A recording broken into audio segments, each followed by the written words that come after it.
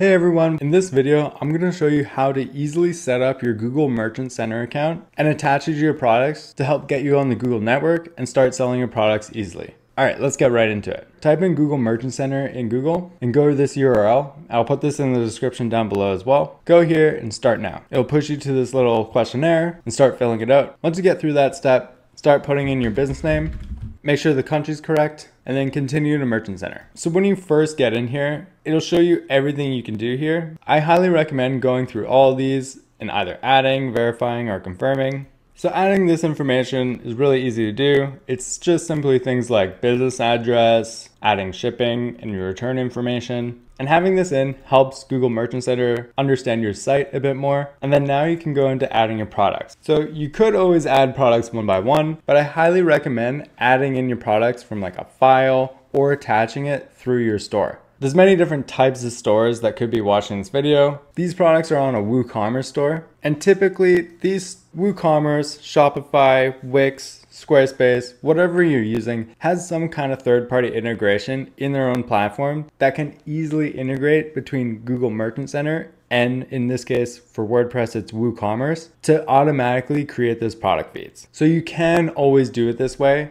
And you could always do it the Google Sheets template way. This Google Sheets method could be a bit easier to do because it gives you the exact columns that you need. But filling this information in can also be really tedious, especially if you're not able to automatically pull this kind of data. So I highly recommend finding the product feed from your own website. So in this case, all of our products are in WordPress. So I could export all these products and try to put in all the proper columns and feed that information into this Google Merchant Center Google Sheet. But I know the way faster way to do this with WordPress is to go into your plugins and go add new plugin and add the one for Google Merchant Center.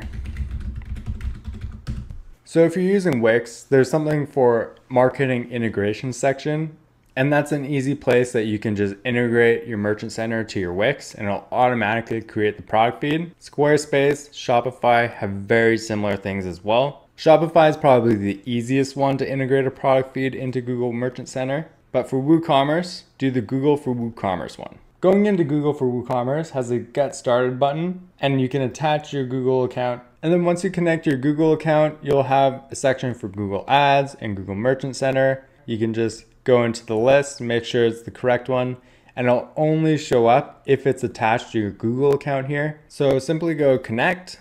Now you'll see that this Google Merchant Center is attached here. And if you have a Google Ads account, go into here too and connect that. So go connect. And if you don't have one, you can simply create a Google Ads account here as well. This plugin requires it for the next step. So just go do that. And this tool pretty much sets up your Google Merchant Center for you.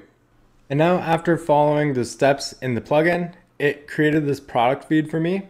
And these products are based on the products in WooCommerce's product section. Then you can go into here and add in all these little like attributes and things like that. So those integration tools are really handy to do.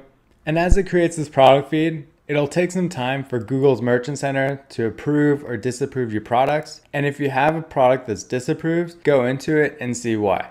So coming back out of WooCommerce and going into Google Merchant Center now, you can see that all these products are here. It's a very new store, so these products aren't really robust in the product data that it has. And this is a product that's regarded as shaft because it's in firearms. So there's a lot of reasons why things here would get not approved. You can go into all these listings and see why they're not approved and then go fix it. So currently this is saying that there's an error here, but it's actually because the image hasn't ported over from the WooCommerce product feed yet. So I'm gonna have to wait probably 24 or 48 hours and I'll come back to this.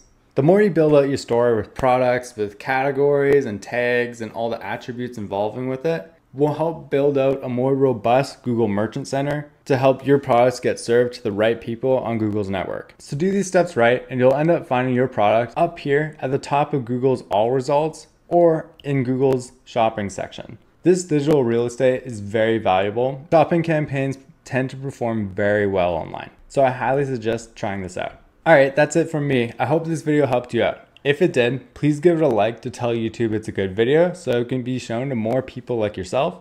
And please subscribe to our channel to see more great digital marketing tutorials just like this. All right, have a great day, everyone.